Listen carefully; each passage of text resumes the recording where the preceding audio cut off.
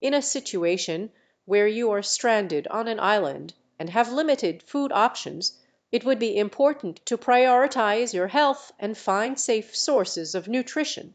Tampons are not meant to be ingested and are not suitable for consumption. It would be crucial to explore other available resources on the island, such as plants or fruits, to ensure you are getting the necessary nutrients for survival.